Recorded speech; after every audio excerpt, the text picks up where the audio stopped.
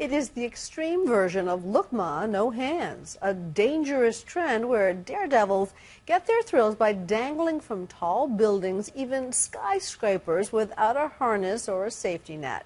It's a viral craze, not for the faint of heart, and we're pleased to welcome for the first time on this broadcast our ABC News colleague Kirit Radia with this sign of the times. This is called roofing, a climbing craze going viral on YouTube, and the guys who do it just might be insane. The concept is simple. Find a building, a crane, anything that's tall, and climb it. But it's what these roofers do at the top that's really crazy. Hundreds of feet up, all without a safety harness. It started in Russia and it's spreading across Eastern Europe. Climbers compete for the most views online, each video getting more and more daring.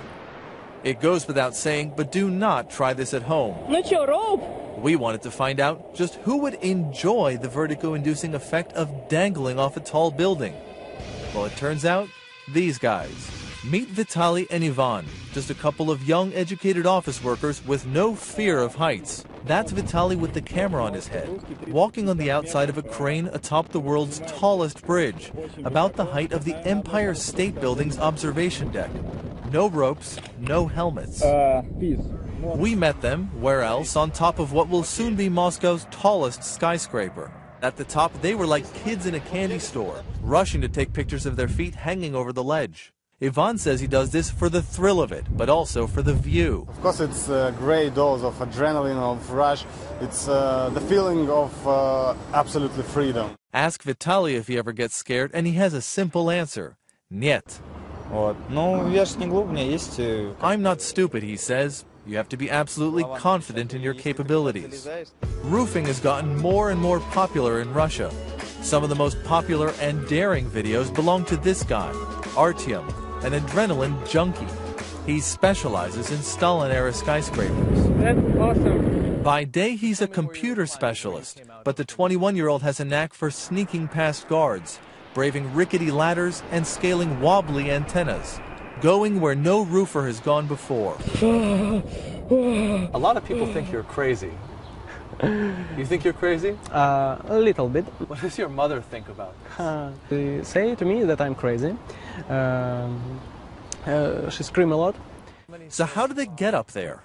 We decided to follow Marat and Sasha, a pair of students who never climb without their cameras. We hiked up a few flights of stairs, crawled through an opening, and stepped out into the sky. Okay, it's not the world's tallest building, but even here it's clear that Marat was born to climb. In my childhood, I wanted to be a Spider-Man. The 20-year-old is actually studying law instead, but he's turned his passion for climbing into art. This photo won him a prize in a national competition.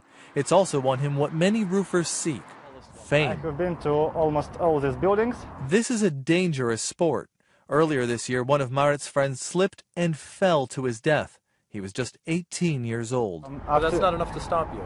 After that, I decided not to do something very risky.